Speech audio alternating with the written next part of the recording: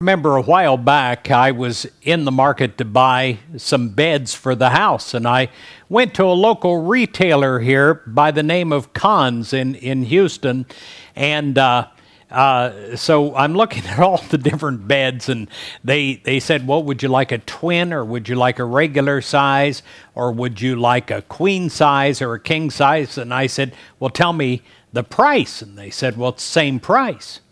And I said, it's the same price for a king, or I could get a regular, or I could even get a twin, and it's all the same price. And he said, yes, it is. He said, what size would you like? And I said, well, if it's the same price, I would like a king. And we got to talking, and I said, why would anybody ever want to get a queen or a regular or a twin if you're paying the price of a king? And he said, most people do. Most people get the smaller size. Well, how about for your life? Do you have king-size dreams? Or do you have queen-size dreams, or regular-size dreams, or even the smallest possible dream because you wouldn't want to disappoint yourself? I've had a lot of people say that to me. I don't want to dream too big. I don't want to think that God can do something too big because I don't want to be disappointed. My friend, I want you to have great expectations about your life.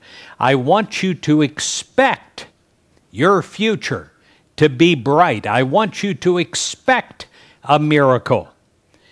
Here's what it says in Proverbs 13, verse 12. It says, a dream fulfilled is a tree of life. It is more than one branch.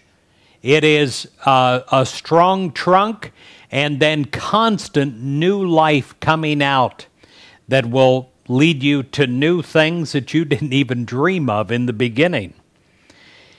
If you pour your heart into your work or any other enterprise, you can achieve dreams that others may think is impossible.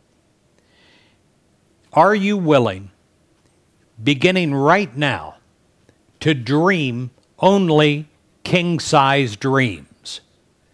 You're watching this to build your faith.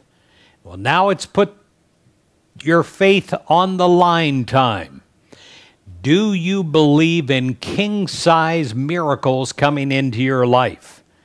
Are you willing then to work diligently, not just to sit back and wait for God to do it? It doesn't work that way. To make the dreams come true. The Apostle Paul said this, I can do all things, not some things, all things, through Christ who strengthens me. Philippians 4, verse 13. Most of us, though, even the most faithful of us, often live far below our potential.